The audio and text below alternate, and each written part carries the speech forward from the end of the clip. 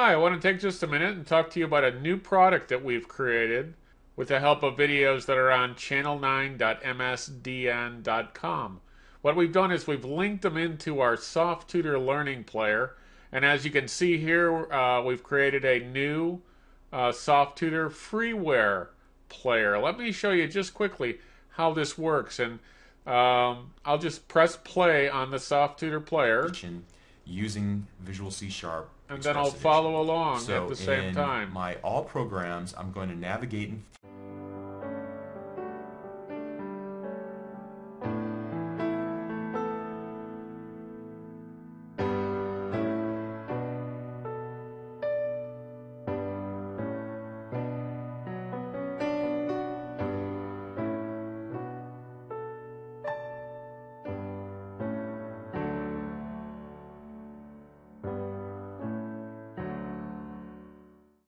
Anyways, I'm going to pause that right now and take just a minute and talk to you about this Soft Tutor player that we've created.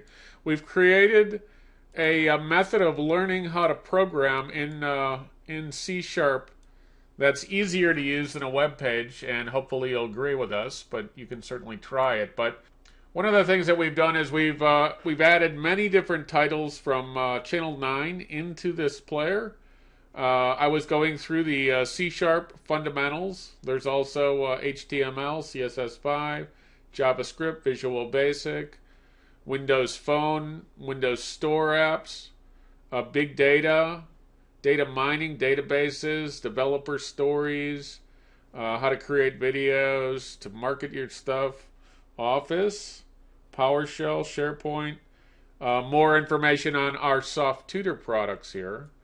So if you wanted to learn AutoCAD or Office or whatever, Windows 8, you can run our Soft Tutor products. Some of those you have to pay for.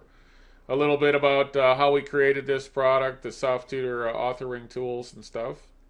Then back to Channel 9, we have some user experience, Windows application development, Windows 8, Windows 8.1, Windows Store apps, porting from iOS, XAML, and we're adding a whole bunch of new stuff in this, and I hope you'll really enjoy this.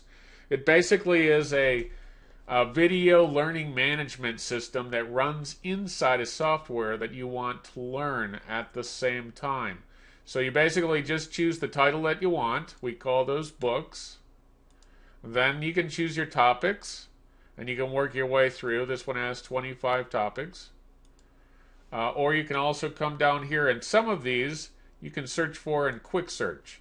So if we scroll down here, you'll notice that this title right here has an I in it. I'm going to share an I in the file name, and I means it's indexed. And I chose this one specifically because this is one that we've created over the summer, and this one has about maybe 300 indexes in it. Some of these indexes are intra-video indexes.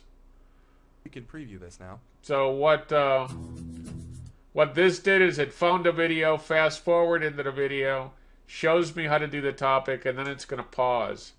So anything that you see with an I in it, in the title name, in the parentheses here, those are indexed. F means it's follow along, learn by doing. S means it's streaming.